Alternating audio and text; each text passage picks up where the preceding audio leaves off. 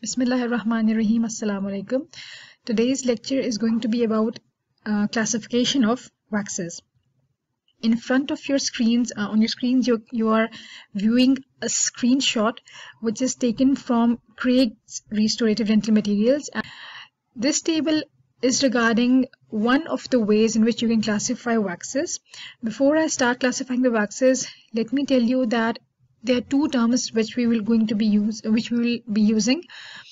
First one is the waxes, and the second one is dental waxes. Now, this classification, which is on the basis of origin, is of waxes as well as of dental waxes, which means you can classify waxes on the basis of whether they are natural or synthetic, and you can classify dental waxes on the same basis that they may contain components which have natural origin or synthetic origin. So the first way of classifying waxes or dental waxes is on the basis of origin, and that is the waxes may have natural origin, natural source, or they may be synthetic. In natural source or natural waxes, you can subclassify or subdivide it into four categories. The waxes may have a mineral origin, they may have a plant origin, they may have an insect origin or an animal origin. Mineral waxes include very common, very famous wax, paraffin wax, microcrystalline wax, kerosene wax, mountain wax, etc. Plant origin waxes may include carnauba wax, candelilla wax, Japan wax, and coca butter wax. Insect origin may include beeswax, and animal origin may include spermaceti wax. Now, all the waxes that I mentioned here, the natural waxes, they have hydrocarbons in their molecular structure, except for two waxes, which are Japan wax and coca butter wax. Now, this is something important. Remember, Japan wax and coca butter wax, which are basically plant origin waxes in the category of natural waxes, are not the true waxes.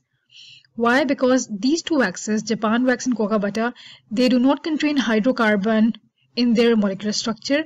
Rather, they are fats. They consist of fats, and thus they are not labeled as true waxes. Now, these were the natural waxes: mineral, plant, insect, and animal origin. The other category is of synthetic waxes. Waxes may be artificially produced. For example, acro wax, castor wax, Flaxovax C, Durawax, and etc. So this is one way of classifying waxes or dental waxes, that is on the basis of origin, from where the waxes originate, whether natural or synthetic, and in natural, what can be the source: mineral, plant, insect, or animal. Now, moving on to the second type of classification, which is specifically of dental waxes. You cannot say that the other classification can also be of the general waxes. It's simply exclusively for dental waxes. The second way of classifying dental waxes is on the basis of their, this is the classification, on the basis of their use or on the basis of the indication. On the basis of use, you can classify dental waxes in three main categories. Either the waxes would be used for making pattern, and thus that category would be named as pattern waxes, or you can use the wax in some processing during fabrication of any appliance or prosthesis, and that wax would be termed as processing wax. And this wax may also be used in during the clinical or clinical procedure on the chair side. So pattern waxes, processing waxes, and third one is impression waxes, waxes with which you will be taking some kind of impression.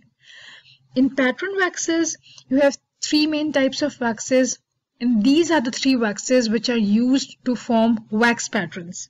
So whenever you want to write the use of these three waxes, you have to start with the sentence that the wax that is used to make wax pattern of, and then you will be adding whatever the use is. So three types of pattern waxes: inlay wax, casting wax, and base plate wax, which is base plate wax is also known as modeling wax.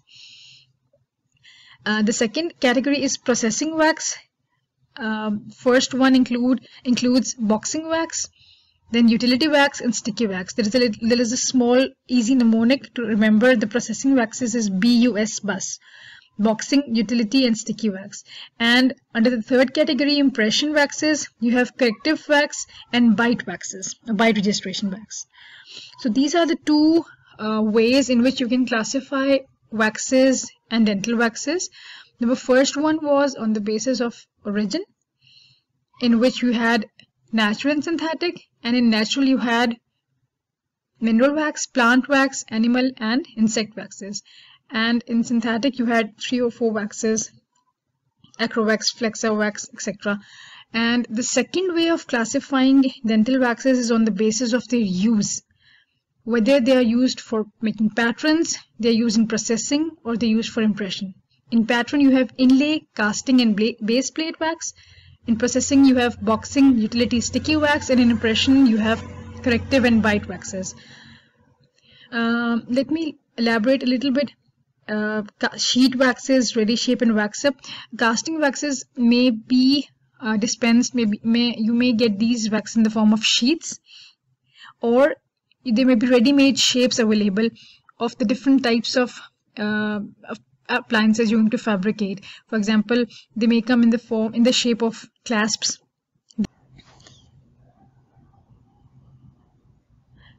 Now I hope this lecture, this mini lecture was a little bit informative, and stay tuned for more. Subscribe to this channel for more lectures. Jazakallah khair. Thank you so much.